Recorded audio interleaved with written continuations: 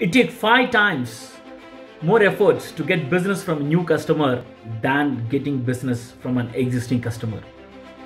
Are you spending more time in winning new clients, or are you spending enough time to get more business from your existing clients? Greetings, my name is Subramanian, sales trainer and author of the books Anybody Can Sell and Sales for Startup. We are in the video series of my first book Anybody Can Sell, and today we are in the video of chapter number 17, which is about getting referrals from existing customers. In this video I am going to share you 2 personal stories, and I am going to answer some of the key questions which will be in your mind. If you like my video, please share it with your friends and subscribe to my YouTube channel. Don't forget to press the bell icon. Let me share you with my first story. So in the year 2016, when I was running my own company, in the first week of April, I took the list of my 143 customers, I remember, and sent them a mail on Happy Financial New Year. Because in India, the financial year is between April 1st to March 31st. So the first week of April, I wished them with a mail saying Happy Financial New Year. Out of the 140 plus customers I sent a mail, around 60% of them replied back wishing me saying Happy Financial New Year. And around 12 to 14 customers gave me new requirements for their business. One of the customer replied back saying, Subbu, you are the first person who is wishing me happy new financial year, right?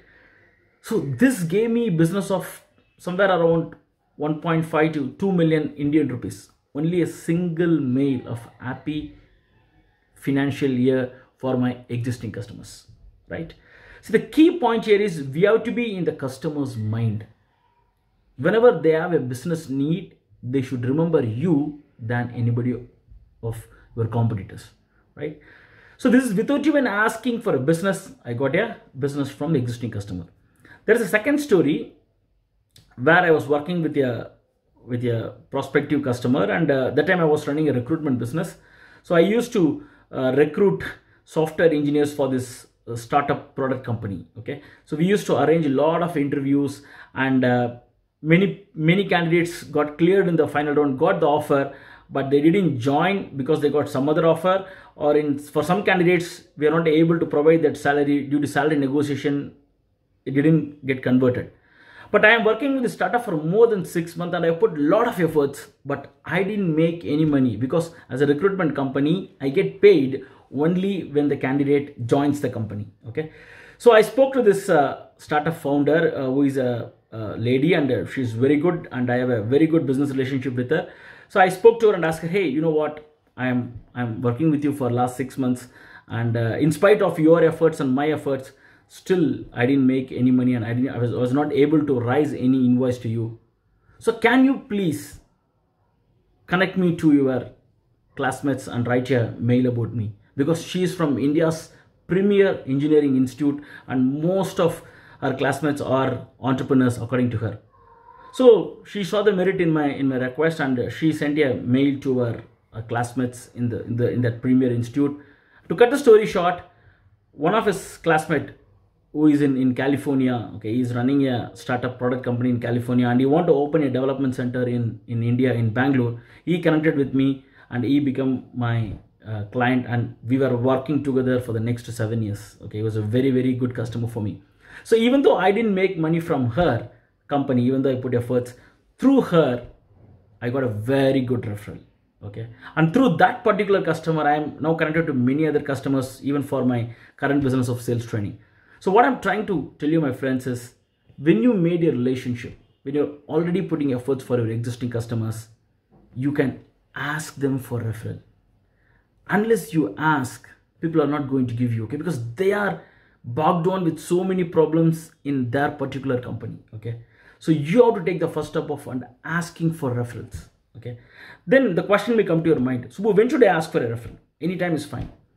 Actually, you can ask referral anytime you want, but the best time is when the customer is happy about your service, when you just completed a project and just given a good delivery, maybe within 2 days you can go and ask them, hey, can you please connect me to some of your contacts?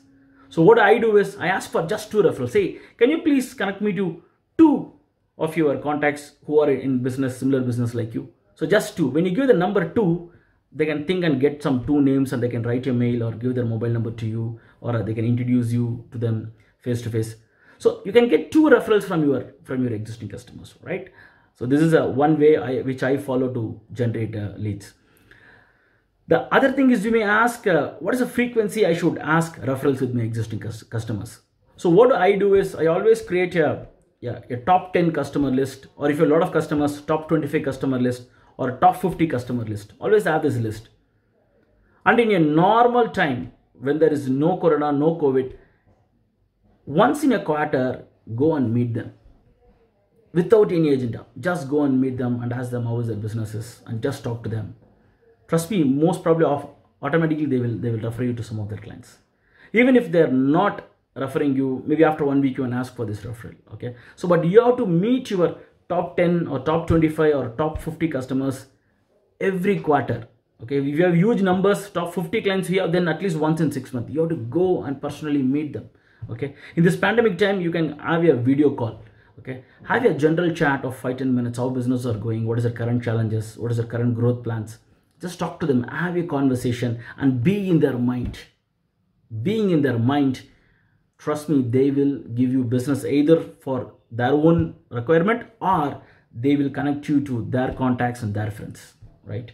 So the frequency is either quarterly, or if you have a lot of clients, once in 6 months. Okay, there's a frequency you have to meet your existing customers and ask for referrals, right? And some of you may feel that if you ask for referrals, you are in a weaker position. Okay, but trust me, asking is not a position of weakness. Seeking help and asking is a position of strength. You are very confident on your ability. Okay, and you are very confident that you have given a good service to your existing customer. That's why you are having the courage to ask. Okay, so don't feel shy to ask. Okay, so asking shows the power of strength, and you have to ask your customers and have a proper list, and then go and ask, right? So this is the message I have given in my chapter 17 of my first book, Anybody Can Sell. To know more about how to ask for referrals, you can buy my book, Anybody Can Sell, in Amazon and Flipkart, and read it and get more knowledge. You can also attend my annual sales excellence program, which happens in every January. Okay, the current batch is going to start.